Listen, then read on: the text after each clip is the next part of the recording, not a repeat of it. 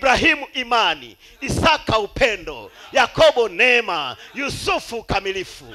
Ndio misingi tulionayo. Haleluya. Namba 4 ni namba ya ukombozi. Kuhesabiwa haki chini ya Martin Luther kulifanyika dhehebu. Kutakaswa chini ya John Wesley kulifanyika dhehebu. Kujazwa chini ya Pentecoste kulifanyika dhehebu. Namba 4 haifanyiki dhehebu. Ni neno, ni uhai mtupu. Nuhu na mke wake, Shem na mke wake, Yafeti na mke wake, na Ham na mke wake. Kwa ni familia 4. Mwenye uhai wa kwanza ni simba, wa pili ndama, wa tatu mwanadamu, na wa 4 ni tai arukae. Yuda alikuwa amekufa mtini asubuhi, mchana hapa Yesu anakufa mtini, na mwivi upande huu na upande huu, na Yuda alikuwa ameninginia mtini. Kwa habari ya kuanguka mtini walikufa watu 4. Tunaamini kusikiza kanda, tunaamini huduma 5, na huduma 5 lazima zikuletee ujumbe wa Branham, na lazima zikuletee kanda. Zitakuwekea kanda kisha zitahubiri. Ukimnama ukatubu, ukaelekeza moyo wako kwenye ujumbe wa William Marion Branham, Mungu atasikia kutoka mbinguni. Mungu atasamehe dhambi zako zote. Mungu atashughulikia, kwa sababu siku zote Mungu huangalia neno la saa yake. Hata kama matumaini yamepita, hata kama hali ya mambo haionekani kutendeka, mwambie Bwana, hata sasa hatujaamini ujumbe huu kwa ajili ya misaada. Hatujaamini ujumbe huu ili tutembelewe. Hatujaamini ujumbe huu kama tumeshikiliwa na mtu fulani. Umeamini wewe kama wewe. Ni wakati ambapo kusoma neno ni shida, kuomba ni shida, kukaa kwa kiroho ni shida. Kila mahali pamefunga, kila mahali ni pagumu. Waweza kupokea upako leo, lakini kesho uko na hali mbaya sana. Umeamini peke yako, umekuja peke yako, utarudi peke yako. Ni imani ya mtu binafsi. Huu muda sio wa kulaumiana. Hebu niwaambie, huu wakati ni duniani kote, hali ya ukame wa kiroho inaendelea. Majaribu hapa na pale, makanisa yanaporomoka, uzinzi unashamiri makanisani, na mambo mabaya yanashamiri. Huu ni wakati wa kuinuana, wakati wa kushikana, wakati ambapo dhoruba zikija, si tushikane, tuombeane moja kwa mwingine, alafu mtamwona Mungu akijitokeza hadharani.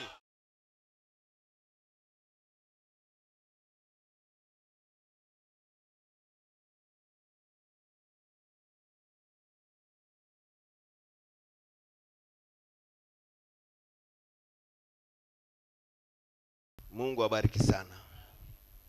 Danieli 3:24 na 25, Ufunuo sura ya 4 mstari wa 6. Nashukuru na afurahi kukuona mchukua kamera, mchukua kanda, ndugu yangu Amosi. Mungu akubariki sana. Amekuwa akipiga safari ruti zake kutoka Dar es Salaam kuja Sumbawanga kwa gharama zake tu, achukue arushe. Mungu atakulipa ndugu. Bwana Yesu akubariki sana. Amen. Mungu abariki sana. Basi mkisha kuwa ameshafungua tayari, tuombe. Tuombe alafu tusome maandiko. Tuombe.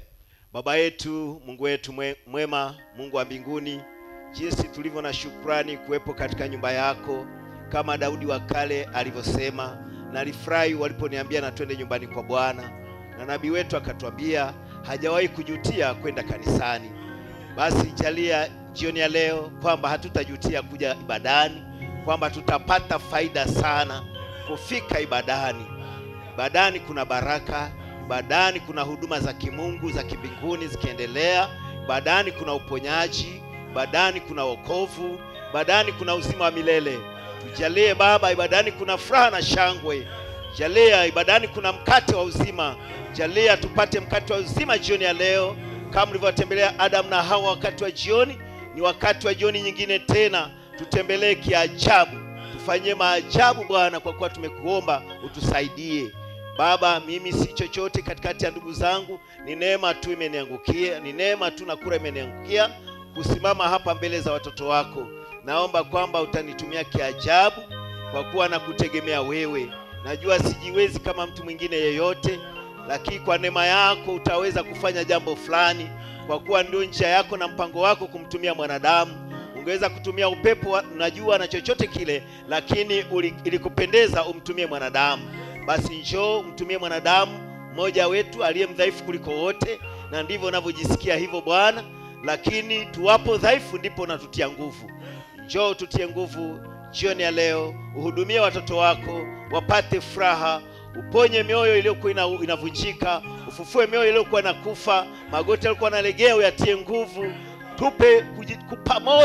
Tupe moyo tuliokuwa tunakata tamaa. Tusaidie tusonge mbele zaidi, tukijua kwamba sio muda mrefu jambo fulani la kimbinguni litatendeka. Bwana tusaidie, tunaamini, tuna moyo wa ushujaa na imani isiyotindika, na kitu kichotia nanga mioni mwetu kuhusu ujumbe huu wa William Marion Branham. Hatutaachilia, tumeshikilia, na utatukuta hapa Bwana tukikungoja, tukiendelea na ujumbe wa Branham, tukiendelea kusikiza sauti hiyo iliyobarikiwa, tukiendelea kuiamini, tukiendelea kuhubiri sauti hiyo. Mungu tusaidie. Tunakabidhi yote kwako jioni leo, tuhudumie katika jina la Yesu Kristo. Bariki neno lako litakaloenda kusomwa na mahubiri yatakoendelea katika jina la Yesu Kristo, tubariki. Amen. Mungu awabariki sana. Danieli sura ya 3 mstari ule wa 24 na 25. Akajibu akasema, naanzia wapi sore? 24. Ndipo Nebukadneza akastaajabu, akainuka kwa haraka, akanena, akawaambia mawaziri wake, je, hatukutupa watu 3 hali wamefungwa katikati ya moto? Wakajibu wakamwambia mfalme, kweli mfalme. Akajibu akasema, tazama, mimi naona watu 4 nao wamefunguliwa, wanatembea katikati ya moto hali hawana dhara, na sura yake yule wa 4 ni mfano wa mwana wa miungu. Twende mbele tena katika Ufunuo sura ya 4 mstari wa 6. Na mbele ya kile kiti cha enzi kulikuwa na mfano wa bahari ya kioo kama bilauri, na katikati ya kile kiti cha enzi na pande zote za kile kiti walikuwako wenye uhai 4, wamejaa macho mbele na nyuma. Mungu aongeze baraka kwa kusoma kwa neno lake. Ketini wapendwa, na Mungu abariki sana. Jina la Bwana barikiwe sana. Amina. Kichwa cha somo langu jioni ya leo ambacho ningeanza kwa kuwasalimia nacho, namba 4 ni namba ya Mungu ya ukombozi. Ndio nataka nifuatilie hii namba 4, mjue kwamba ni namba ya Mungu ya ukombozi. Jina la Bwana barikiwe sana. Katika ujumbe wa Ufunuo mlango wa 4 sehemu ya 2, Ufunuo mlango wa 4 sehemu ya 2 aya ya 298, nabii anasema kwa chini kidogo kwenye aya hiyo, lakini kwa chini kidogo, hebu chukueni hizo numerali za Mungu, na hamwezi kuzikosa mahali popote. Zitaenda sambamba kabisa kila mahali, kila wakati. Ukichukua namba za Mungu popote ukaziingiza kwenye neno, zitakubaliana, zitaenda sambamba na neno la Mungu kila mahali, kila wakati. Jina la Bwana barikiwe sana. Mnampenda? Na tunaanza na numerali kwa muhtasari. Namba 1 ni namba ya Mungu. Namba 2 ni namba ya uthibitisho au namba ya ushahidi. Namba 3 ni namba ya ukamilifu au namba ya uhai. Mungu anakamilika katika 3. Namba 4 ni namba ya duniani ya ukombozi. Namba 5 ni namba ya neema. Namba 6 ni namba ya mwanadamu. Jina la Bwana barikiwe sana. Namba 7 ni namba ya kukamilisha au kumalizia. Namba 12 ni namba ya ibada. Namba 30 ni namba ya utumishi au namba ya uongozi au namba ya utawala au namba ya kuwekwa kazini. Namba 40 ni namba ya mateso au namba ya majaribu. Namba 50 ni namba ya yubilei. Jina la Bwana barikiwe sana. Haleluya. Kwenye ujumbe wa mjumbe wa jioni aya 100, na 3 ni namba kamilifu ya Mungu. Mungu hukamilika katika 3, kama vile Baba, Mwana na Roho Mtakatifu, na kuhesabiwa haki, kutakaswa, ubatizo wa Roho Mtakatifu. Yeye anakamilika, maana 3 ni ukamilifu. Haleluya. 3 ni ukamilifu wake. 5 ni namba ya neema. 7 ni deshi. Namba ya ibada 12. 40 namba ya mateso, na 50 ni jubilii. Ibada Pentekoste inamaanisha 50. Na siku 40 Musa alijaribiwa, siku 40 Kristo alijaribiwa. Mnaona, na mifano hiyo yote. Sasa Mungu hukamilika katika 3. Jina la Bwana barikiwe sana. Amen. Ufunuo mlango wa 4 sehemu ya 3. Ufunuo mlango wa 4 sehemu ya 3 aya 267. Nayo 4 ni namba ya duniani. Mlijua hilo? Ni wangapi wanaojua sasa kabla haijatubidi kuingilia? Hata mimi nilikuwa sijajua. Sio kama kuna mtu alikuwa anajua kwamba namba 4 ni namba ya duniani. Hakuna aliyekuwa anajua. Nabii anasema 4 ni namba ya duniani. Anasema hakika kama wale Waebrania 4. Haleluya. Ni duni akaachia. Ni namba ya duniani ya ukombozi. Sasa wekeni hilo niani mwenu, ukombozi. Maana nitaligusia katika dakika moja kwa nguvu sana. Mnaona, ukombozi. Kwa hiyo namba 4 ni namba ya ukombozi. Jina la Bwana barikiwe sana. Kama mkao mzuri tuweze kusugua vizuri, tuliingilia hili jambo kwa nguvu. Jina la Bwana barikiwe sana. Mnampenda Bwana Yesu Kristo? Kulikuwa na Waebrania 3 tuliposoma kwa maandiko hapo. Walifungwa mikono na miguu kwa sababu ya kushikilia imani. Jina la Bwana barikiwe sana. Amina. Ulimwengu ulikuwa dhidi yao, na siku zote neno la Mungu ukilishikilia vizuri, dunia itakuwa dhidi yako. Lakini shikilia mpaka pumzi ya mwisho itakapokuachia. Lakini hata hivyo umeshikilia mpaka mwisho.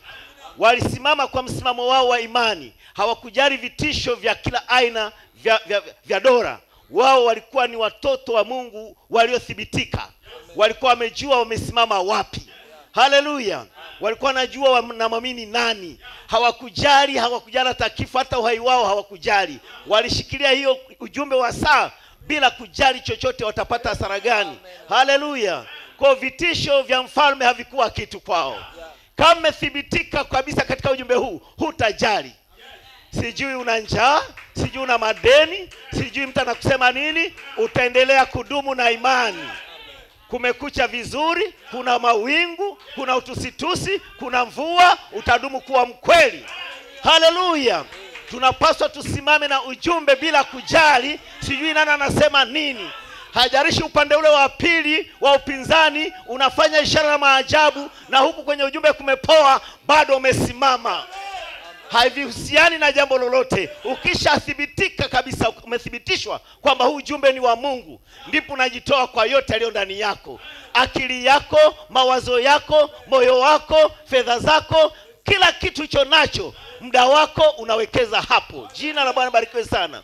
Hawa watoto walikuwa Wakebrania, waliitwa majina yao ya asili ilikuwa ni Hanania, Mishaeli na Azaria. Lakini yule mkuu wa matoashi akawabadilisha majina. Mishaeli akamwita Shadraka, Hanania akamwita Shadraka, Mishaeli akamwita Meshaki, na Azaria akamwita Abednego. Walionyesha msimamo wao wa imani dhidi ya dini ya Nebukadneza. Ndipo wakatupwa ndani ya tanuru la moto. Ghafla mtu wa 4 akaja ndani ya ule moto, akawakomboa na makali ya moto. Kwenye ujumbe ukitaka kuisoma, Ufunuo mlango wa 4 sehemu ya 3, 267. Sasa kulikuweko na wana watatu wa Kebrania katika ile tanuru ya moto, bali yule wa 4 akaja. Ilikuwa ni ukombozi. Hakika namba 4 ni namba ya ukombozi. Jina la Bwana barikiwe sana. Ayuba alipitia mateso. Ayuba alikuwa ni muamini wa jinsi moja na sisi. Alishikilia kufa na kupona. Haleluya. Ayuba alikuwa na marafiki 3 kanisani. Jina la Bwana barikiwe sana. Waamini wenzake ambao walikuwa wameshakuwa katika ushirika mara nyingi. Sasa Ayuba alipougua, wao wakapata habari, wakaitana moja kwa mwingine, wakakusanyana, wakamwendea Ayubu. Haleluya! Kumtembelea muamini mwenzao. Badala ya kwenda kumfariji, wakaanza kumshutumu, wakaanza kumlaumu. Na hii imekuwa hivyo mara nyingi sana. Mara mmoja wetu anapopata shida au jaribu fulani, hatujakawia kumshutumu, hatujakawia kumlaumu. Tayari yuko shidani, alipaswa afarijiwe, alipaswa atiwe moyo. Tayari yuko chini, tulipaswa tukamuinue. Hajarishi tunasikia amefanya nini, havihusiani, kwa sababu ni ndugu yetu, ni dada yetu, ni mwenzetu, tumemega mkate pamoja naye. Tunapaswa tutangalie makosa, tufanye juu chini, tumtoe kwenye hali aliyomo.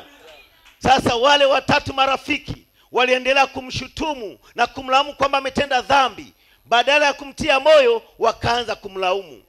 Maandiko yanasema walipopata habari ya mambo mabaya yote yaliyompata Ayubu, walikuja kila mtu kutoka mahali pake, nao wakapatana pamoja ili kwenda kumlilia Ayubu na kumtuliza moyo.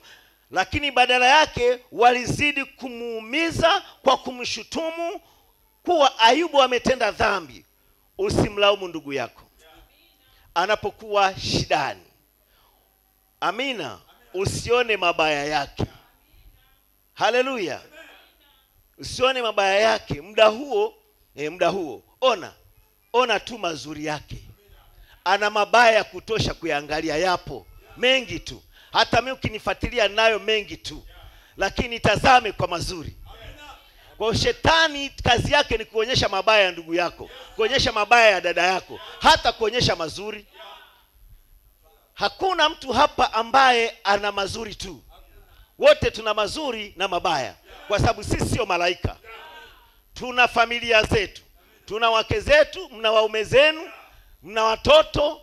Shetani atapiga popote atakapopata nafasi, na huwa anatafuta nafasi apige ngumi kubwa ili tu kukudhoofisha.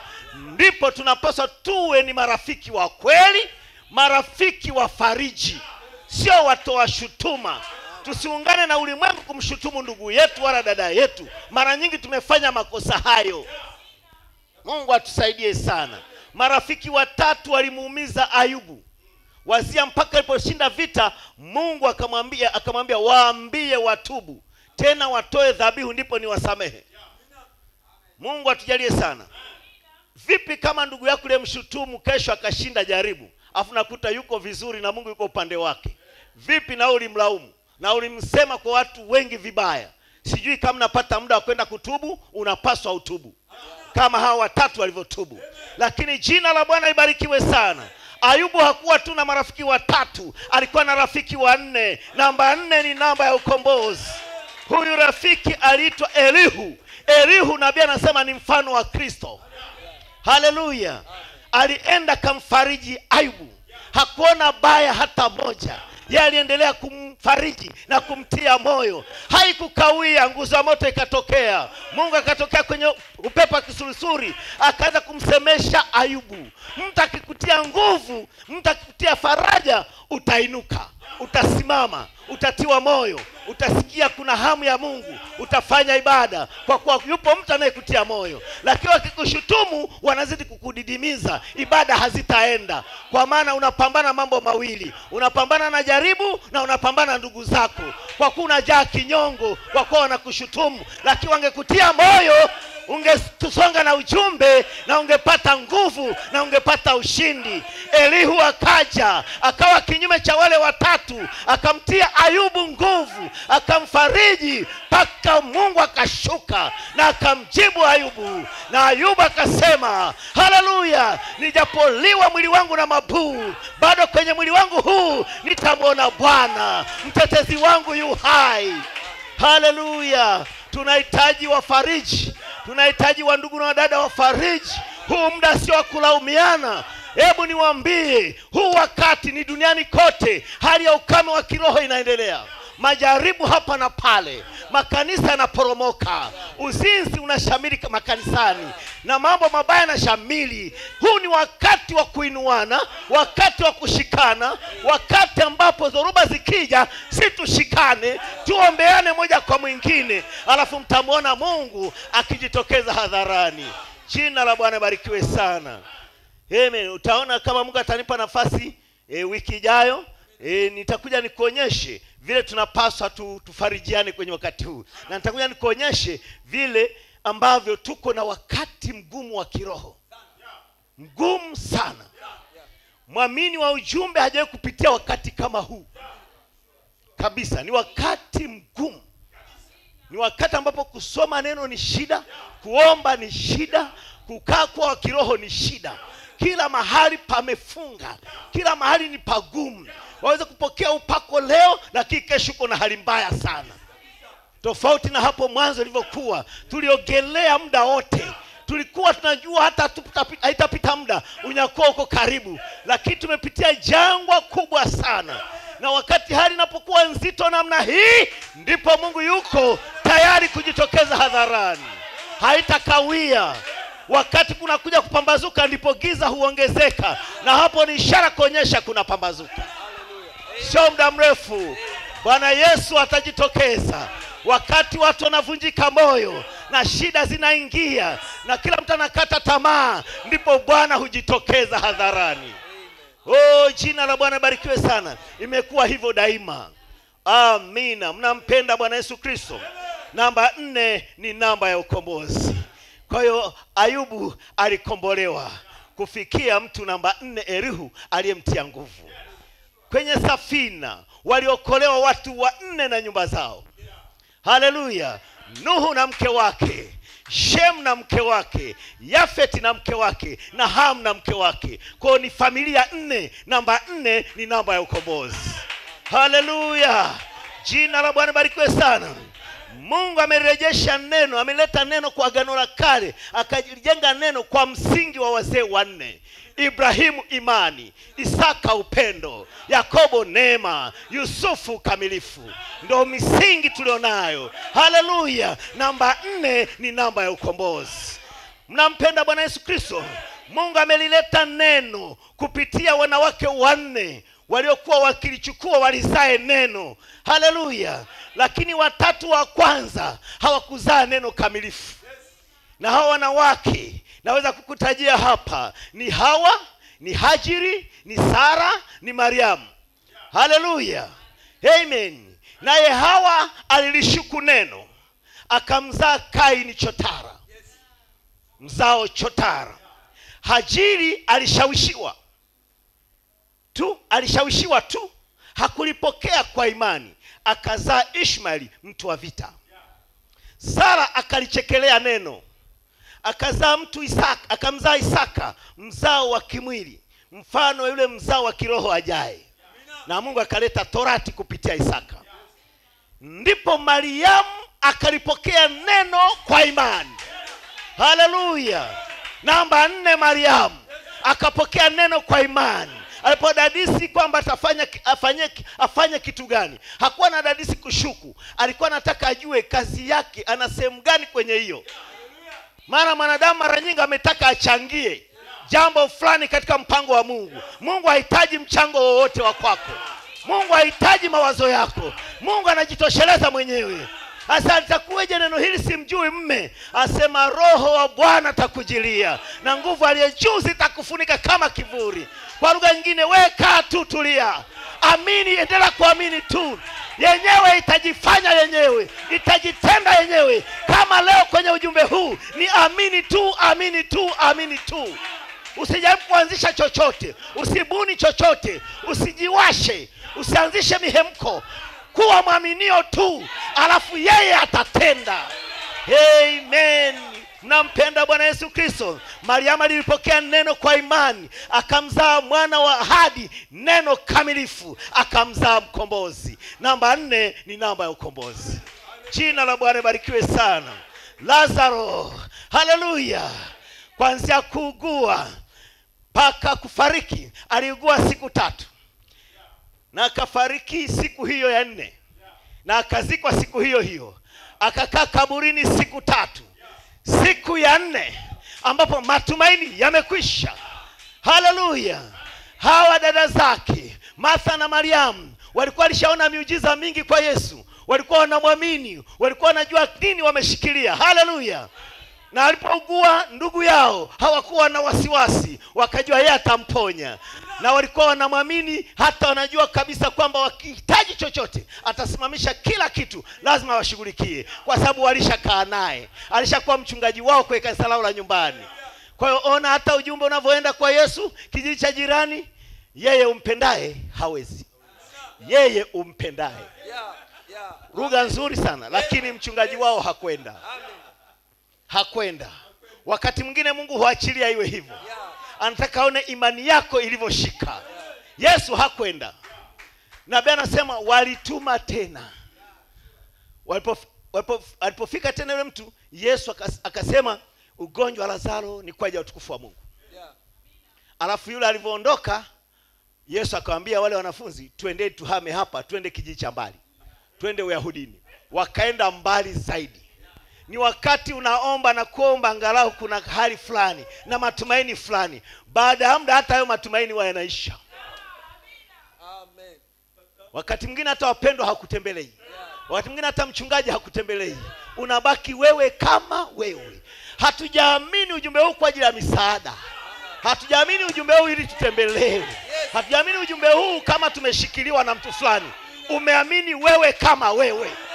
Waje wasije ni sawa, wanipe msaada wasinipe ni sawa. Umeamini peke yako, umekuja peke yako, utarudi peke yako. Ni imani ya mtu binafsi. Haleluya. Jina la Bwana barikiwe sana. Martha na Mariamu haikuwasumbua. Hata alipokosa kuja wakasema yeye ni mwema. Waliendelea kumtukuza, waliendelea kumwimbia nyimbo, huku ndugu yao anakoroma dakika za mwisho, kifua kikuu kinammaliza mpaka akakata roho. Wakatazamana waamini hao wayatima. Asa dada, usijali, uliona alivyomfufua mtoto wa Yairo? Akitokea hapa atamfufua ndugu yetu. Zikapita dakika mpaka vijana wakaandaa jeneza, wakambeba Lazaro. Sasa dada, usijali, ulimwona mtoto wa mama mjane? Alikuwa ameshabebwa kwenye jeneza. Walikuwa wanatoka kwenye lango, akasema vijana tu wa jeneza, wakati tunatoka hivi tutakutana naye njiani. Wakatembea njia yote, Yesu hakujitokeza mpaka makaburini. Wakazika. Yesu hakuja siku hiyo. Siku ya pili hakuja. Siku ya 3 hakuja. Siku ya 4 Lazaro alishaanza kuoza, pua alishabonyea.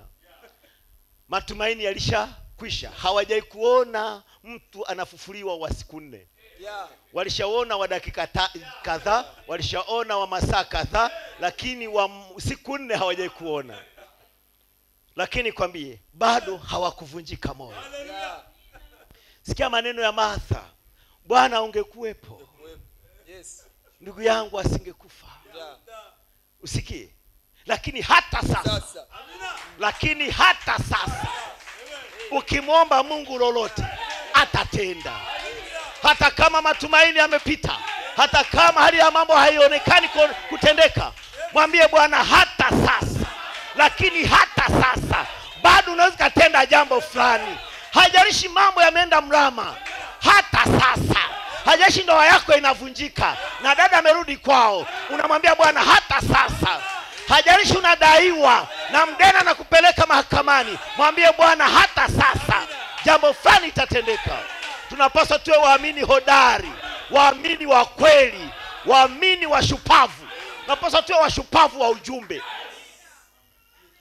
Yaani wala ambao hata ufanyeje, ukichanja hivi ni ujumbe wa Branham, ukikohoa ni ujumbe wa Branham, ukitembea ni ujumbe wa Branham, ukiwaza ni ujumbe wa Branham, ukilala ukiota ni ujumbe wa Branham, uko biasharani unawaza ujumbe wa Branham. Popote pale ni ujumbe tu, ni ujumbe tu. Hivyo ndivyo tunapaswa tukolee. Jina la Bwana barikiwe sana. Amen. Akasema ndugu yako atafufuka. Asa najua atafufuka siku ya mwisho. Asa mimi ndimi ufufuo na uzima. Je, unayasadiki hayo? Asa Bwana anasadiki. Akakimbia kwenda kumuita dada yake Mariamu. Asa Bwana anakuita. Mariamu akakimbia, wakaja wakamlilia miguuni. Na wale wakina mama waliokuwa wameenda kuwafariji toka madhehebu, waliokuwa wametoka Mafarisayo, ndio walikuwa wamekuja kuwafariji. Nyie watoto, baba zenu walifia dini ya Mafarisayo. Hizi dini mnazo rukia hizi, mtu mwenyewe unaona amepata shida hata hajaja. Kanisa gani hilo halina msaada? Wao ndio walikuwa wamepeleka misaada pale. Wao walishughulikia kumuuguza na kumpeleka mazishini alipokufa, kumzika. Lakini waamini na mchungaji wao hakuonekana. Je, ungari bado taamini imani hiyo? Nikwambie, tumeamini imani ya kweli. Hatubabaiki na chochote. Tunajua tunaposimama na tunakokwenda. Jina Bwana barikiwe sana. Wakadhani Mariamu alivyoondoka kwa ghafla anaenda kaburini kulia. Wakamfuata wale kina mama wa Kiyahudi, wakakuta wako na Bwana Yesu. Afu Yesu anaongea nao kwenye hali za mambo zilizo mbaya, nyakati dhaifu kuliko zote walizowahi kupitia ile familia, nyakati dhaifu. Na Mungu amenijalia nikiwa na nani hiyo, nitahubiri nyakati dhaifu za maisha ya Mkristo wa ujumbe wa saa. Martha na Mariamu walipitia nyakati dhaifu sana. Walikuwa wanamtegemea kama baba, kwa sababu baba alishakufa na mama alishakufa. Kaka yao mkubwa waliokuwa ndio wanamtegemea ameondoka. Wamebaki wadada watupu ndani ya nyumba. Ndio mchungaji huyu amekuja na mambo yalishaharibika. Ingelikuwa ni imani ovyo ovyo, wangesema unakuja hapa kufanya nini? Tulisha kuita hukuja. Sasa amekufa ndio unakuja kufanya nini? Wangemfukuza. Lakini si Mariamu na Martha, walikuwa ni waamini halisi. Usimkasirikie mchungaji, usimkasirikie shemasi, kwa kuwa hakuja kutatua shida kwa wakati, akaja kwa kuchelewa. Yote imekusudiwa na Mungu. Hata unatamani kitu fulani mtu akakatalia, usimchukie. Hujajua kila kitu kimepangwa na Mungu. Ukijenga chuki hujaelewa. Tuko hapa duniani, ratiba yetu imechorwa kwa mikono ya Mungu. Hakuna weze kuharibu mpango Mungu alioweka juu yako. Hakuna, iwe mauti, iwe magonjwa, iwe wachawi, iwe kuzimu, iwe chochote. Hakuna yaliyopo, yatakayokuja, chochote kile kinachoweza kuharibu mpango wa Mungu juu ya maisha yako. Hakuna. Uko tayari kumwambia shetani, huna uwezo wa kunifanya chochote, kwa sababu sikujileta duniani. Yupo ambaye alinileta. Mimi ni uchumi wake. Nipo kwa makusudi. Sijaja tu kuongeza idadi ya wanadamu duniani. Sijaja ili nivae nguo ambazo mwanadamu fulani amezitengeneza. Sijaja nile chakula ambacho Mungu alikiumba duniani. Nimekuja kutimiza makusudi na mpango wa Mungu. Na siku nikimaliza makusudi alionetea hapa, ninaondoka. Hata nizunguke madaktari mabingwa na maspecialisti, hawataweza kunizuia. Nitaondoka mbele zao, kwa sababu nimemaliza kazi. Biblia inasema kwa sababu Yesu alikuwa hajamaliza kazi, walipokuwa wameshika mawe na nini wamtupieni, alipita katikati yao. Lakini muda ulipofika, mambo yaliwezekana. Muda ukishafika utaondoka. Hata wazuie vipi. Eti Pilato anamwambia, unajua mimi naweza anasema mimi nilizaliwa kwa sababu hiyo. Yaani si hofu kuhusu kifo kicho mbele yako, kicho mbele yangu. Nilizaliwa kwa ajili ya hiyo. Pilato akabaka anashangaa. Sisi tuko hapa kutimiza makusudi ya Mungu. Sisi ni malaki 4. Tulikusudiwa uzima kwenye ujumbe wa saa. Tulitumiwa William Marion Branham. Sisi tumetajwa kabla hata Branham hajatajwa. Angalieni na nitawapelekea. Ni watu fulani wanaambiwa. Angalieni, manake chungeni kwa dhati. Litegeni hilo jambo. Litazamieni msilikose. Angalieni, nitawapelekea. Ni hao watu wanaambiwa, nitawapelekea Elia nabii. Si wengine, ni sisi hawa hapa. Ndio maana tunamkubali. Tumepelekewa Elia nabii. Ukiona mtu anamkataa, hakupelekewa. Sisi ndio tumeahidiwa mtu huyu. Walengwa ni sisi. Jumbe zote Branham amehubiri ni kwa ajili yetu. Maisha yake yote ni kwa ajili yetu. Aliweka gogo huku na gogo huku ipate joto, atoe kwenye theluji, alale pale aombe kwa ajili yetu. Branham alifunga kwa ajili yetu, aliomba kwa ajili yetu, aliamini kwa ajili yetu. Ndio maana akasema hata kama hawana imani, naamini kwa ajili yao. Kwa hata imani yako haitoshi, ya Branham inatosha. Maombi ya Branham, hata kama hujui kuomba, chukua maombi ya Branham, kwa sababu Mungu alishayakubali. Mwamini mmoja kwenye kizazi fulani anaitwa Yona, mwamini aliyerudi nyuma, akachukua maombi ya mtu wa Mungu aliyerudi nyuma. Yale yalikuwa ni maombi ya Suleiman. Suleiman aliyerudi nyuma na alimalizia vibaya, lakini Yona hakuona hiyo. Aliona neno lovuviwa, neno la Mungu. Wakati anaomba, nguzo ya moto ilishuka. Sio tu nguzo ya moto, utukufu wa Shekina ulishuka kubariki yale maombi. Yona akiwa shidani, Yona amemezwa na mdudu. Ni zaidi ya ugonjwa wote ule, ni zaidi ya ukimwi, ni zaidi ya kifua kikuu, ni zaidi ya kansa. Kimdudu kimemmeza. Nyangumi ameshuka chini ya bahari, ametulia chini ya vilindi vya bahari. Yona akazunguka ndani ya tumbo, akishika popote ni yale manyasi ya kwenye bahari na mashavu ya nini, mataya ya nini, ya nyangumi kote kote. Afu yuko chini baharini, oksijeni sijui anaipataje. Unajua alichofanya? Kwa lugha nyingine akasema hii ni ndoto, ni ubatili, yani ni uongo, ni madanganyo ya macho. Ukipima hospitali ukakuta na kansa, sema ni madanganyo ya macho, ni uongo. Chochote kicho kinyume na neno la Mungu huwa ni uongo. Hivi mlijua magonjwa ni uongo? Mauti ni uongo. Chochote kicho kinyume na Mungu ni uongo. Yona kaita ni uongo. Alafu akafanya ni nchi tambalale. Hakuwazia bahari, hakuwazia nyangumi, hakuwazia yuko ndani ya tumbo la mnyama. Aliwazia yuko nchi tambalale. Alafu akawaza, hivi hapa Yerusalemu itakuwa wapi? Iko hapa. Akapiga magoti, kwa sababu alijua neno la Mungu limesimama pale. Neno la saa yake, ujumbe wa saa yake umesema, watu wako Israeli watakapokuwa shidani, wakiwa wametekwa nchi yoyote au mahali popote, wakaiungama dhambi yao, wakapiga magoti kuelekea jengo hili, utasikia kutoka mbinguni, utasamehe dhambi yao, na utaponya nchi yao, na utaponya matatizo yao. Haleluya! Sisi leo Yerusalemu ya kutazama ni neno la Mungu, ujumbe wa saa. Ujumbe huu ni zaidi ya hekalu la Suleimani. Ukimnama ukatubu, ukaelekeza moyo wako kwenye ujumbe wa William Marion Branham, Mungu atasikia kutoka mbinguni. Mungu atasamehe dhambi zako zote. Mungu atashughulikia, kwa sababu siku zote Mungu huangalia neno la saa yake. Neno la saa aliyotuma mjumbe huwa anaangalia litimize. Analijali sana kuliko hata jina lake. Mungu anajali ahadi ya Malaki 4 kuliko hata jina lake.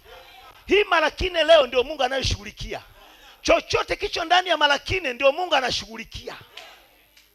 Usianze kutoka kwa Malaki 4 ukaanza kuparamia madhehebu, hutafanikiwa. Simameni kwenye ujumbe. Hata kama mambo yataenda kule na kule, itarudi hapa, itatimiza kile Mungu amesema. Kwa hiyo Yona, nyuma ya maombi ya nabii wa kizazi chake, haleluya, nyuma ya maombi ya Suleiman aliyerudi nyuma, hakuangalia kurudi kwake nyuma. Makosa ya mtumishi wa Mungu hayahusiani na wewe. Makosa ya Branham hayahusiani na wewe. Mapungufu ya Branham hayahusiani na wewe. Makosa ya mchungaji hayahusiani na wewe. Wewe chukua neno la Mungu. Makosa yake yanahusiana na Mungu. Watamalizana na Mungu, na wala wewe haikuhusu. Unapoteza muda kufuatilia makosa ya mtumishi wa Mungu. Unapoteza muda. Sasa hata hivyo Mungu hata hayaoni. Makosa ya Musa Mungu hakuyaona. Aliona tu neno lake alilomtuma. Yeyote aliyeongea makosa na mapungufu ya Musa, Mungu alimuua. Ni kweli Mwisraeli anapaswa aoe Mwisraeli, lakini Musa ameoa Midiani, Mwethiopia.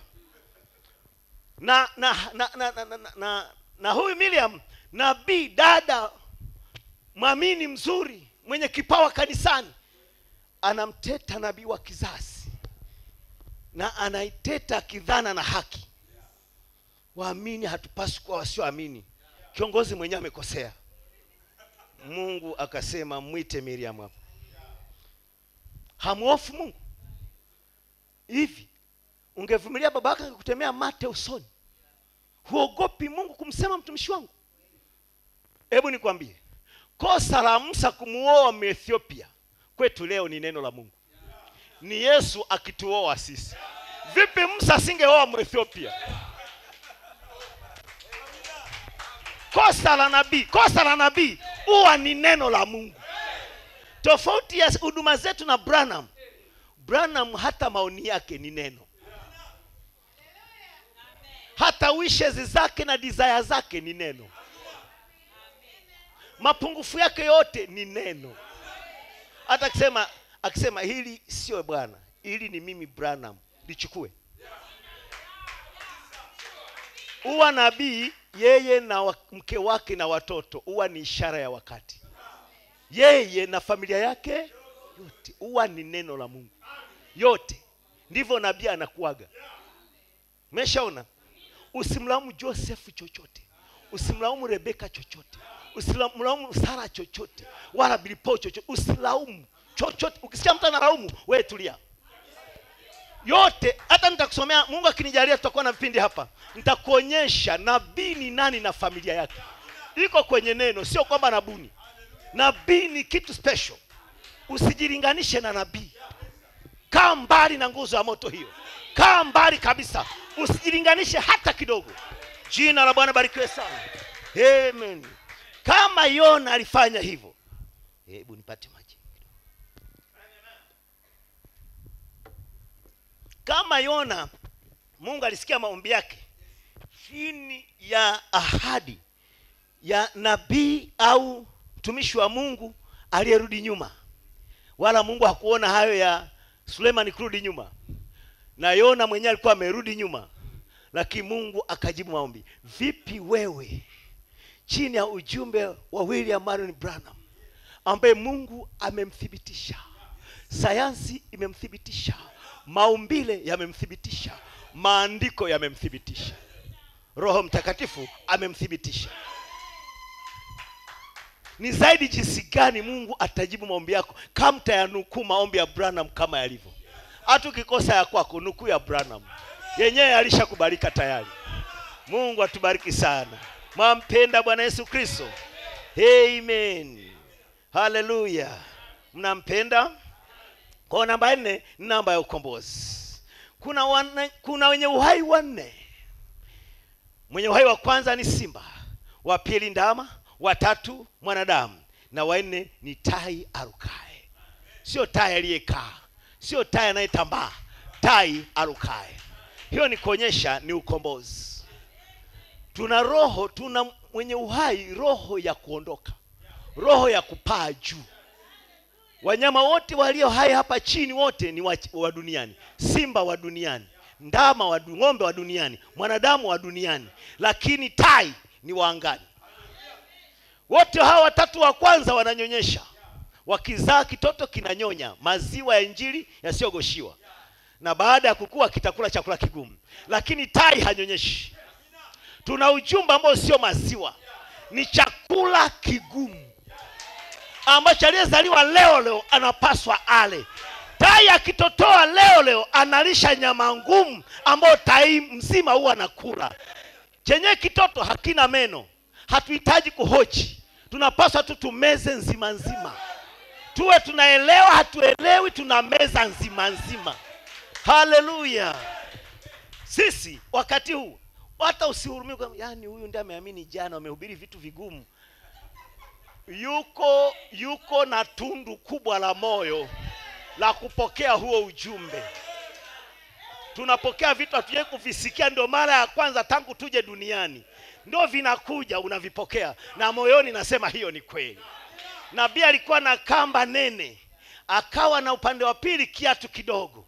Akawa anahangaika kuingiza kamba nene kwenye tundu la kiatu kidogo. Mungu akamwambia, angalia usihangaike. Hao ni wa Pentekoste. Kamba hii ujumbe wa saa huwezi kuwaingizia. Wana tundu jembamba. Hii ni kuonyesha sisi tuna tundu nene. Linalingana na kamba ya Branham. Anavyoingiza hivi inaingia. Sisi ni kiatu kilichokusudiwa. Jina la Bwana barikiwe sana. Amen. Namba 4, namba ya ukombozi. Mwenye uhai wa 4, tai arukae. Jina la Bwana barikiwe sana. Kuna hatua 4 za mdudu mharibifu. Tunamjua huyo mdudu: tunutu, nzige, parare, madumadu. Huyu mdudu alikula mti. Amen. Hebu nisome. Wadudu 4 waharibifu walivamia mti wa bibi harusi. Uliliwa wote isipokuwa kisiki na mizizi. Wadudu hawa ni mdudu mmoja, lakini anajibadilisha hatua kwa hatua. Mmeshaona tunutu, nzige, parare, madumadu. Tunutu yeye huwa anakula matunda tu. Unachukua tunda na ununua sokoni, unakuta kuna mdudu ndani. Huyo ni tunutu. Bwana tujalie sana. Mnampenda Bwana Yesu Kristo? Amina. Ndipo alipomaliza matunda yote, chakula hana kingine, maana yeye anakulaga tu matunda. Yalipoisha akajibadilisha, akafutuka, akajibadilisha kawa nzige. Nzige ni aina ya panzi, anakula majani tu. Akala majani yote akamaliza. Sasa chakula kingine hakipo. Akajibadilisha umbo, akawa parare. Parare anakula gome, anakula uhai. Mungu atusaidie sana. Akaparua gome lote la mti, lote likaisha. Lilivyoisha akajibadilisha, akawa madumadu. Madumadu ndio yule mdudu mweupe anakuwa ndani ya mti, akaingia ndani ya shina lenyewe. Na sehemu zingine za makabila wao wanapaswa ile miti, wanakula yule jamaa. Yule ni madumadu. Yeye anakulaga sasa kisiki chote. Kwa alikula. Na kwenye ono la Yoeli, Yoeli alishangaa. Yoeli alipoona, kwa sababu Mungu alimletea hiyo, akaona mdudu anashambulia matunda, akashambulia majani, akashambulia mti wote, shina lote, akashambulia kila kitu, magome na shina, kabaki kisiki. Yoeli akapaza sauti, akasema, haya mambo yalitokea kizazi gani? Mungu atusaidie sana. Akasema, enyi wazee, tuambieni haya mambo yalitokea lini? Basi waambieni watoto wenu, na watoto wenu waambie kizazi kingine, na kizazi kingine waambie kwamba yaliyosazwa na tunutu yameliwa na nzige, na yaliyosazwa na nzige yameliwa na parare, na yaliyosazwa na parare yameliwa na madumadu. Akasema hivyo. Lakini mbele akasema, Mungu atarejesha yote yaliyoliwa na tunutu na madumadu na kadhalika. Na huu ujumbe ndio marejesho. Na Mungu amerejesha.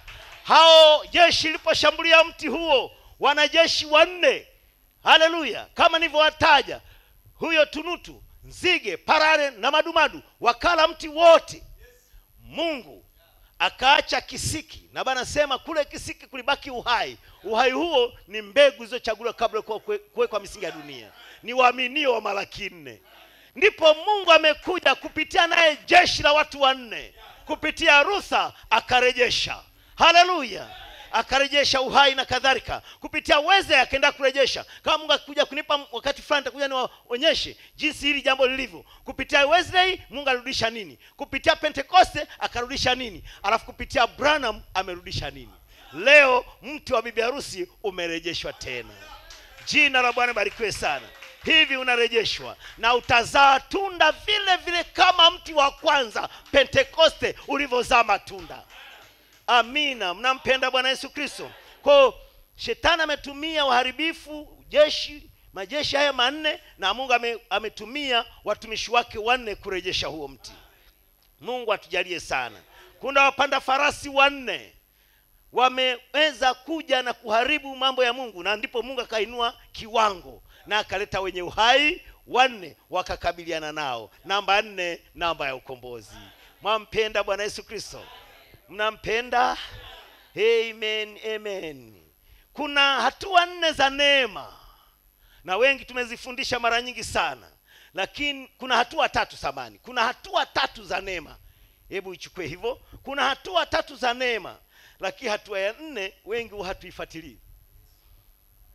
Amina. Hatua tatu za neema: kuhesabiwa haki kwa imani, kutakaswa kwa maji katika neno, kujazwa Roho Mtakatifu. Tunaishia hapo. Lakini kwambie, nabii anatuambia iko hivi. Ndipo muda si muda, kwenye ujumbe wa uongozi aya 134. Uongozi huu ziko 2, lakini uongozi ni wa mwaka 65, mwezi wa 12 tarehe 7. Kama unaweza kaiweka hiyo, utaona kwenye hatua. Mara nyingi tumejifunza hatua 3. Leo nataka nikuonyesha hatua ya 4. Jina la Bwana barikiwe sana. Mnampenda Bwana Yesu Kristo? Amen. Kwenye ujumbe wa uongozi huo wa mwaka 65, mwezi wa 12 tarehe 7, aya ya 137 kwa chini kidogo. Ndiposa muda si muda uhai uliondoka kwenye ubua na ukaingia katika kishada, kutoka kwenye kishada ukaingia katika kapi, ukaacha kapi na kuingia kwenye ngano. Hatua ya 4 huwa ni mbegu kamili. Na ujumbe huu ndio mbegu kamili. Ujumbe huu sio kapi. Ujumbe huu sio kishada. Ujumbe huu sio bua. Ujumbe huu ni mbegu, ngano, bibi harusi. Ni hatua ya 4. Jina Bwana barikiwe sana. 4 ni namba ya ukombozi. Twende niendelee kusoma usikie. Anasema hatua 3 maona zake, kisha unafanyika ngano nje ya zile hatua 3. Na kama ukifanyika ngano nje ya hatua 3, maana yake ni hatua ya ngapi? Ya 4. Amina. Hivyo hasa maona, hapana shaka huwezi kukatiza maumbile. Namba 4, namba ya ukombozi. Kwenye ujumbe wa kile kipeo naomba unisikize vizuri. Jina la Bwana barikiwe sana. Mwampenda Bwana Yesu Kristo? Amen, amen. Kile kipeo 136. Tazama hapa uhai uliokuwemo kwenye ganda au bua na katika kishada, katika ganda, wote unakusanyika katika ile mbegu. Na uhai uliokuwemo katika ubua mmoja ulikwenda kutengeneza mwingine. Kuhesabiwa haki kulitengeneza njia ya utakaso. Utakaso ulitengeneza njia ya ubatizo wa Roho Mtakatifu. Ubatizo wa Roho Mtakatifu ulitengeneza njia kwa Roho Mtakatifu mwenyewe kushuka moja kwa moja katika ukamilifu, kurudi kwa neno tena, kujidhihirisha lenyewe. Namba 4. Amina.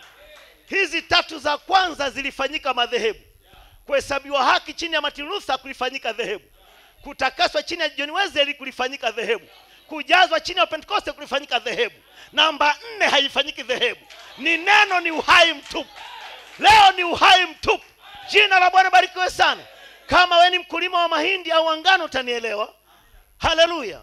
Na unapanda ngano yako hapo, punje ya ngano moja, uhai unakuja katika njia ya majani. Na baadaye inatengeneza bua. Hiyo ni hatua ya kwanza. Itaenda, itasogea, itatengeneza mbelewele. Lakini bado sio ngano yote. Jina la Bwana barikiwe sana. Wakati ni kijani, unaweza kusema nina mahindi, nina ngano na shamba la ngano mwaka huu, nina ngano ya kutosha, nina mahindi ya kutosha. Wapi ndugu? Twende. Tunaenda kwenye gari mpaka huko karibu na Morogoro huko, kuangalia ni kijani. Tunasema mbona mahindi ni meupe? Hii ndio saizi mahindi yangu yako hivi, yako saizi. Wakati huo mahindi yako, uhai wa mahindi ni kijani. Ukisema ukate, unakata mahindi. Unasahebu viache vikue pamoja. Itaendelea, itafika stage fulani ukuta ni mbelewele za njano na nyeupe na nyekundu. Ziko shamba hivyo. Ukikata mbelewele umekata mahindi. Baada ya muda itatengeneza kapi ambao ni tunaita nini? Hiyo kapi ambayo inafunika mbegu. Na ukikwanyua bado mbegu haimo. Zote hizo ni hatua za uhai. Uhai unasafiri kwenda mbele, huwa haurudi nyuma. Daima unaenda mbele. Jina la Bwana barikiwe sana. Basi angalia, ndio baadaye uhai unaanza kujikusanya. Kuanzia kwenye mizizi, kwenye bua, kwenye majani, kwenye mbelewele, kwenye makapi, yote inajikusanya inatengeneza kitu kingine ambao ni sehemu ya mmea. Yenyewe inapata neema kuliko wengine, yenyewe inapata upendeleo wa kipekee. Uhai wote unajikusanya, unaingia ndani ya punje, na punje ni sehemu ya mmea. Sisi ni wanadamu kama wengine, sisi ni kanisa kama wengine, lakini tumepata upendeleo. Uhai wa nyakati zote unakusanyika, unafanyika bibi harusi. Ndugu na dada wakitembea kizazi hiki, watakuwa ni neno linalotembea. Ndio maana sisi ni tofauti na madhehebu. Sisi uhai haupiti upitilize. Uhai ukifika kwenye punje unatulia na safari umemaliza. Haleluya, jina la Bwana barikiwe sana. Ndio maana hakuna dhehebu, hakuna hatua nyingine baada ya ujumbe huu. Hakuna. Ujumbe huu haufanyiki dhehebu. Kufanyika dhehebu maana yake uhai upige hatua, na baada ya mbegu huwa hakuna hatua nyingine. Ikishaweka kwenye mbegu inarekebisha hali ya hewa. Mvua inaacha kunyesha, inaachilia jua ili liangaze juu ya mbegu neno. Haleluya. Mabua yanachukia jua, maana yatakauka. Majani yanachukia jua, mbelewele yanachukia jua, vyote vinachukia jua. Anayependa jua ni mbegu tu. Yenyewe nasema njoo njoo njoo. Ujumbe wa saa ni jua la wakati. Haleluya. Kwa ajili ya kukomaza mbegu za Malaki 4. Tuko hapo wapenzi. Ndipo mkulima huja kwenye hilo shamba. Hana shida na mbelewele, hana shida na mabua, hana shida na maganda, hana shida na magunzi. Ana shida na mbegu peke yake. Ana shida na mbegu. Mungu ananyakua mbegu tu. Kizazi hiki ni mbegu za Malaki 4 ndizo zinazoenda utukufuni. Jina la Bwana barikiwe sana. Amen. Nabii akasema, ukijua jambo hilo, wewe ndio mtu uliye na furaha kuliko wote duniani. Nami namshukuru Mungu kunifunulia jambo hilo, ya kwamba mimi ndio mtu mwenye furaha kupita wote kanisani. Amina. Mwampenda Bwana Yesu Kristo. Maumbile hayapishani na neno. Maumbile yako sawa na neno. Tuna ujumbe ulio kamili. Tuna ujumbe wa kweli. Namba 4 ni namba ya ukombozi. Mbegu inakamilika kwenye kiwango cha namba 4. Mungu awabariki sana. Mwampenda? Amen. Mko tayari? Haleluya. Kulikuweko na wenye ukoma 4. Amina. Siku hizo za wana wa Israeli wamefungiwa na Washami. Washami wamefika pale kajenga kambi kwa nje. Na ule mji ulikuwa umezungushiwa ukuta, kwa wakafunga geti. Washami wasema mtatoka tu. Walikaa humo mpaka wakala viatu vyote wakamaliza. Magome ya miti wakamaliza. Mpaka wakaanza kupika mtoto wa mmoja kwenda kwa mwingine. Wakoma wakafikiria jioni moja, sasa tuko hapa tunakufa. Kuna faida gani hata hivyo tutakufa? Tuende kwa Washami, wakitu haya ni sawa tu, kwa sababu hata hivyo tutakufa. Wakituacha hai basi tutafaidi chakula wacho nacho. Wakoma wangapi? 4. Namba 4 ni namba ya ukombozi. Hao hapo wanatembea. Wanafika pale getini na kwenye makambi yao wanakuta masufuria yameachwa ovyo ovyo na magunia ya vyakula. Yaonekana hata njiani kule wameacha na vyombo vimeendelea hivyo. Wakakuta kuko shwari. Hakuna mtu ila vyakula vitupu. Wakaanza kula. Baadaye wasema, sasa tunafanya kitu gani? Tuambie na wenzetu walioko humu waliojifungia humu. Jina la Bwana barikiwe sana. Wakaingia humo ndani wakagonga geti. Wakasema, jamani, huku adui hawapo. Huku kuna vyakula tele. Namba 4 namba ya ukombozi. Mwampenda Bwana Yesu Kristo. Namba 4 namba ya ukombozi. Hebu tujue jambo hilo. Mimi niko na 4 tu. Mungu nawabariki sana. Mwampenda? Haleluya. Luka 19:8. Zakaria akasimama akamwambia Bwana, tazama Bwana, nusu ya mali yangu nawapa maskini. Wokovu ulikuwa umeshafika kwa Lazaro mtoza ushuru. Ile mihemko ya wokovu ikamshika. Akaanza kuhahaha. Nikwambie ndugu yangu dada, Mungu hukuokoa saa ile uliamua maamuzi. Hizi hatua zingine ni kutimiza kile kimetendeka ndani. Utaanza kutafuta wapi mchungaji akuongoze kwa Bwana, wapi ukabatizwa wakati kitu fulani kimetendeka. Jina Bwana barikiwe sana. Unavyoendelea kutubu ni kutimiza tu neno, lakini wokovu litendeka pale ulipofanya maamuzi. Jina la Bwana barikiwe sana. Kama tukio lilitendeka palipofanya maamuzi na kifo kikakukatiza njiani, mbinguni unaenda. Hata hujatubu, hata hujabatizwa, hata hujaenda kanisani uongozwe, lakini kwa sababu ulifanya maamuzi. Kama yule mwivi msalabani. Wokovu unapatikana siku ile, dakika ile ulifanya maamuzi. Nipi nakupa hamu ya kupiga hatua zingine hizo. Jina la Bwana barikiwe sana.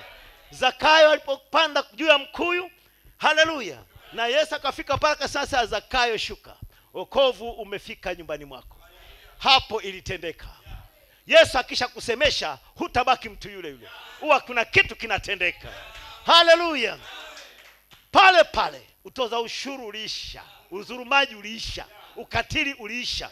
Akawa na moyo mzuri, anakwenda, Bwana, na wote ndio wazurumu na warudishia mara 4. Hakusema mara 2, mara 3, alisema mara 4. Namba 4 ni namba ya marejesho pia. Alisema nitamrudishia mara 4 kila mtu niliyemdhulumu, namrudishia mara 4. Jina la Bwana barikiwe sana. Mungu na wabariki sana. Siku ile Yesu alikufa mtini, walikufa watu 4 mtini. Hawakufa watu 3. Yuda alikuwa amekufa mtini asubuhi, mchana hapa Yesu anakufa mtini, na mwivi upande huu na upande huu, na Yuda alikuwa ameninginia mtini. Kwa habari ya kuanguka mtini walikufa watu 4. Namba 4, namba ya ukombozi. Jina la Bwana barikiwe sana. Mnampenda Bwana Yesu Kristo? Haleluya, haleluya, haleluya. Kuna hekalu 3 tuzijuazo kwa wana wa Israeli au duniani. Tuna hekalu la Mungu, hekalu la kweli, lilianzia huko kwa Wayahudi. Hekalu la kwanza lilijengwa na Suleimani, likabomolewa na Nebukadneza. Hekalu la pili likajengwa na Zerubabeli, likabomolewa na Rumi jemedari Titus. Hekalu la 3 ndio saa hizi watalijenga. Wanaondoa ule msikiti, alafu wataweza kupata eneo la kutosha, alafu watarudia hekalu lao, litakuwa ni hekalu la 3. Amina. Lakini hayo mahekalu yote ni ya duniani na ni wanadamu wanaojenga. Lipo hekalu mbinguni sio tengenezwa kwa mikono ya wanadamu. Inaitwa ule mji. Ule mji ndio hekalu. Litashuka kutoka mbinguni, litakaa hapa duniani. Waliokombolewa wataingia ndani yake. Namba 4 ni namba ya ukombozi. Jina la Bwana barikiwe sana. Mahekalu yako 3 duniani, la 4 linatoka mbinguni.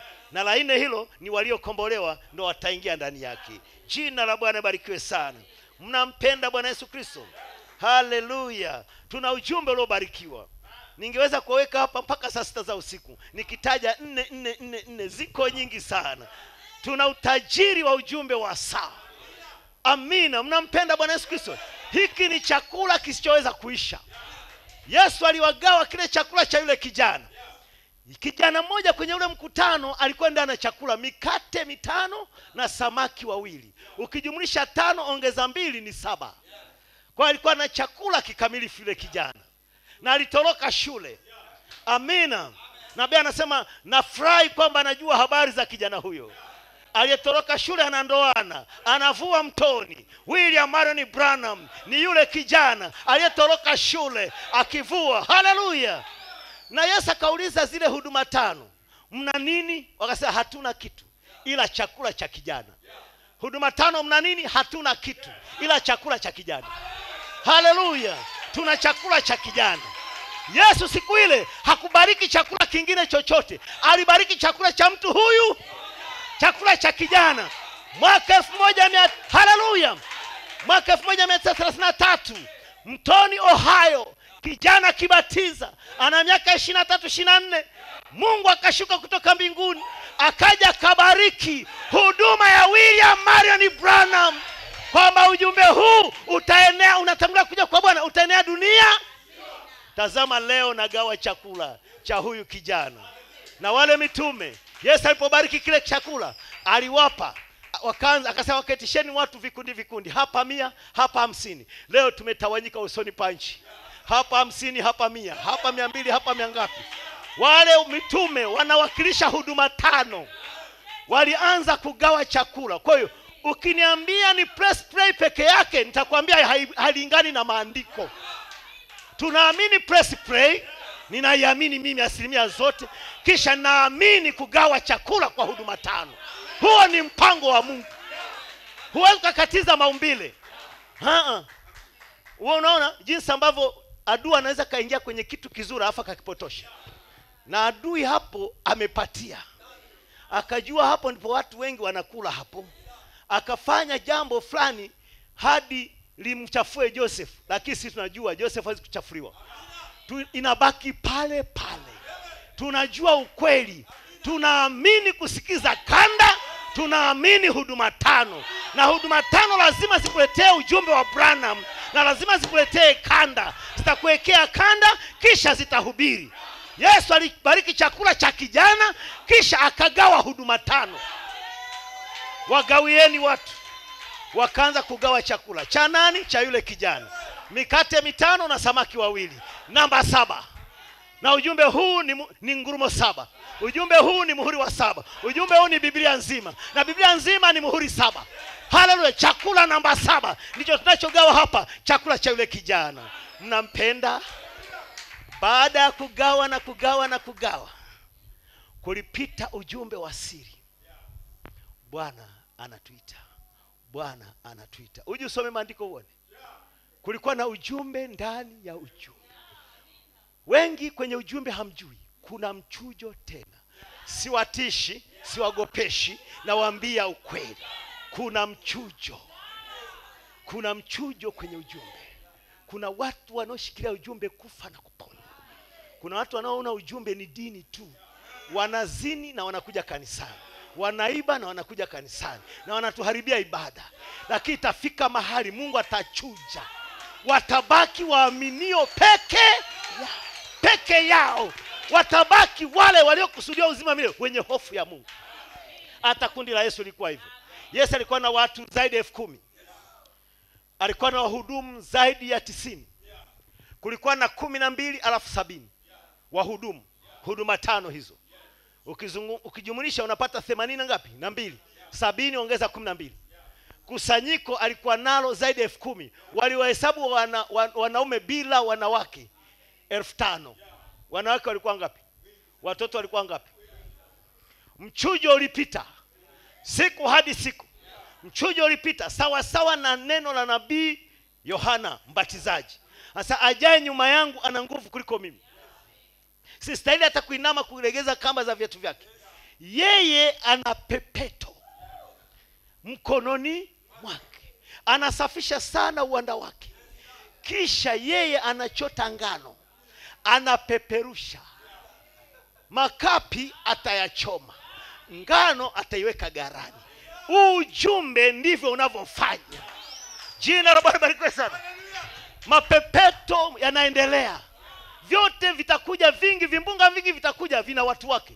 Vitawapeperusha. Kina mama mtaniunga mkono. Kama ungechukua ungo wako ukachota, makapi na ngano kila kitu. Vingine wanitakataka ningesema we acha, unasema yote ngano imo ndani. Kwa ujumbe unapokuja unazoaga vitu vingi. Lakini mama wakati huo unakaa mahali fulani kwenye kona ya nyumba penye upepo. Unataka upepo una faida. Na majaribu yana faida. Vimbunga hivi vinavyokuja kupepeta kwa ujumbe vina faida. Vinapepeta kuondoa wale wasiostahili. Ndipo unachukua ungo wako, unaachilia zote. Mapumba na ngano vyote tunaachilia. Wakati mwingine unarusha. Vyote ungo unabaki hauna kitu. Unatega. Vinavyorudi virudi. Ile vingine viondoke. Jina Bwana barikiwe sana. Na Bwana amekuwa akipepeta. Amekuwa akipepeta siku hadi siku. Haleluya. Baadaye Yesu alipopepeta, alipepeta kama mara 2. Msipokula mwili wa mwana wa Adamu na kunywa damu yake, hamna uzima ndani yenu. Sasa huyu mtu mbona yuko kinyume na Torati? Damu hata ya mnyama hatugusi, vipi ya binadamu?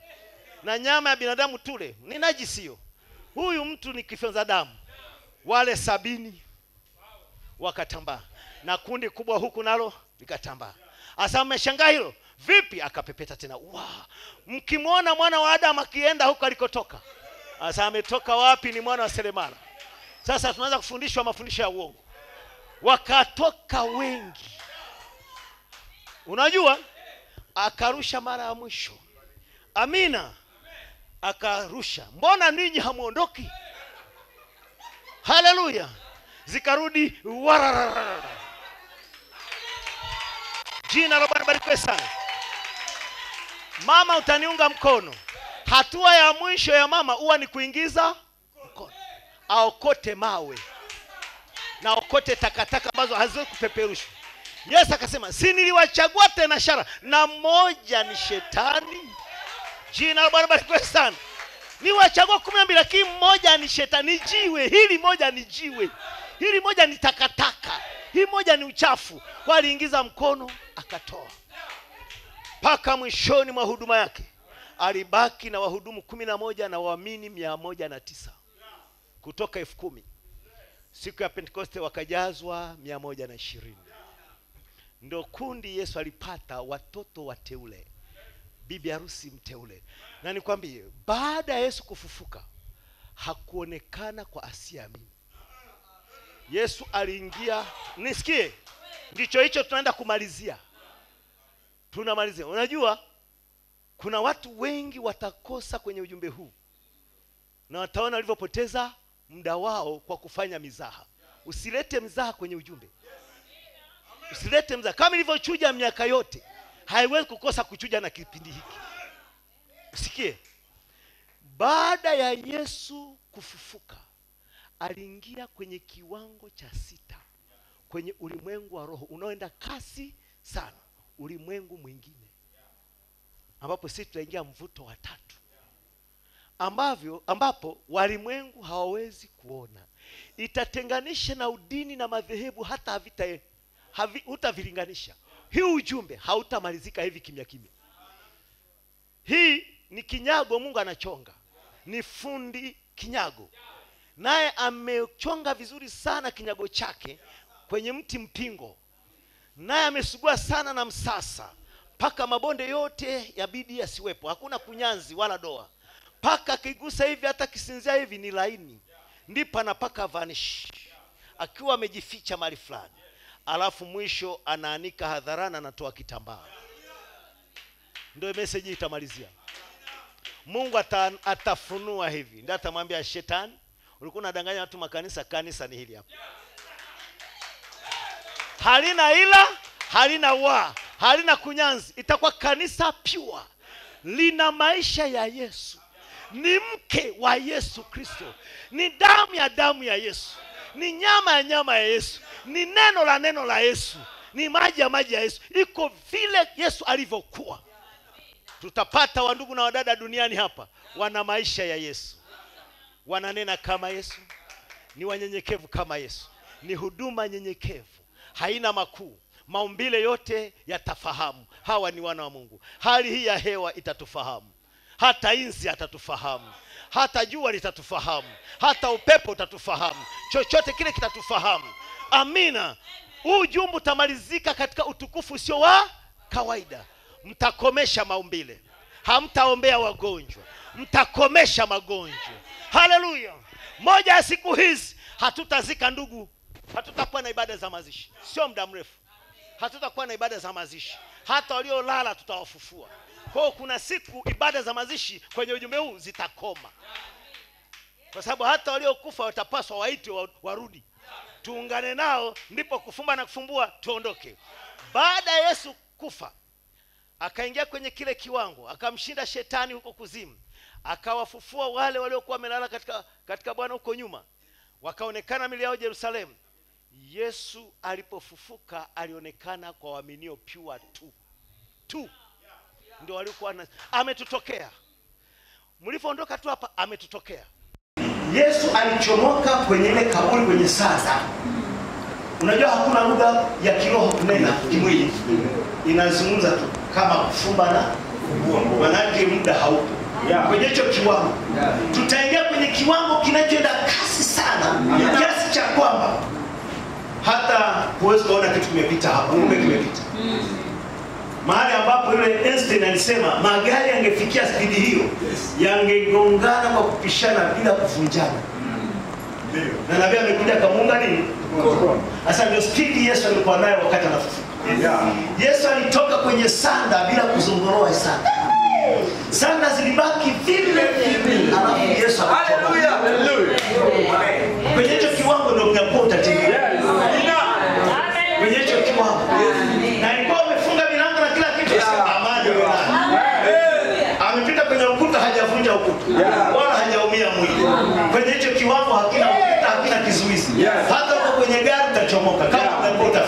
utachomoka bila kuvuja gari. Uko ndani ya nyumba utasema ngoja nitoke nende nje ndio nikajakula. Hapa hapo ndani na magazeti yatabaki yamefunika na mtu amechomoka. Yesu akafukani kwenye hicho kiwango na akawaingiza watoto wake kwenye hicho kiwango ili wao wanamuona. Ilikuwa Yesu anawafikia hivi watu hata wanapita hapo hamuoni Yesu wala wasikii sauti. Ila watu wako hapa wanashangilia wanamsikia. Mimi ndio tutamalizana na ujumbe huu. Hali kufisha. Naambia kwa unyenyekevu kanisa hili naamini mnaamini hivyo. Sasa na watumishi wanaoamini mambo haya. Naamini. Na neema ya Mungu tulishayaonja mambo haya kwa kwanza. Tunaanza ujumbe. Tunaonja haya. Naambia kitu ambacho kabla Israeli hawajavuka hawajada Kanaani, kuna watu walipata neema. Kundi la watu fulani likavuka kwanza, likaenda kuona matunda na hali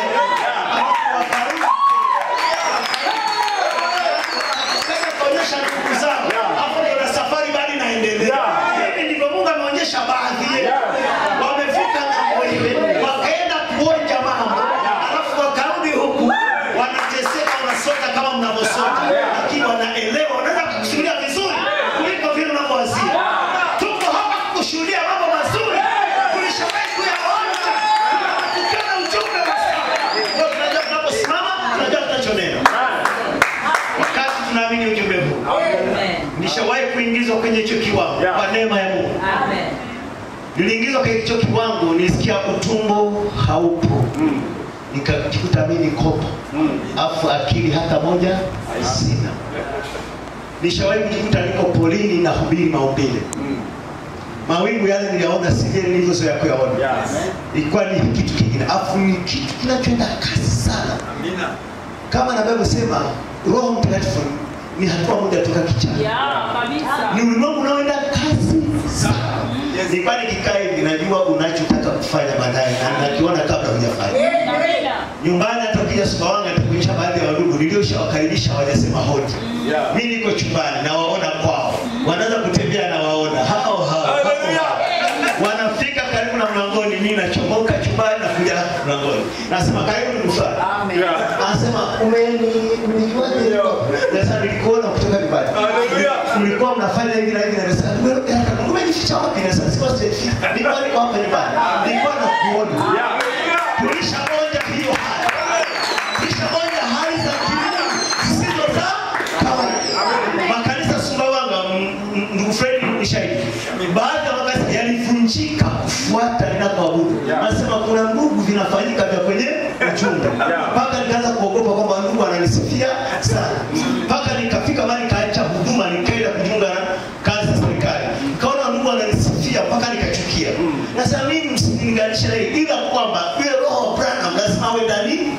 Haijaishia kwa Branham. Branham hajalala na Yesu wote. Branham hajalala na ile malaika. Branham anasubiri sisi. Alisema huduma ijayo ni ajabu sana. Naweza kuigusa kwa kidole. Huduma ya Branham ni kugusa huduma ya Yesu kwa kidole. Vipi huduma yenyewe?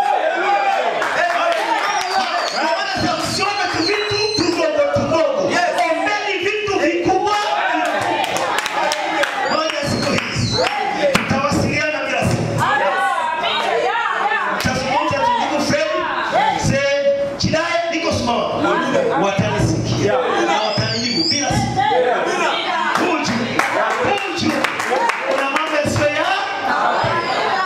Mungu. Mungu. Amen.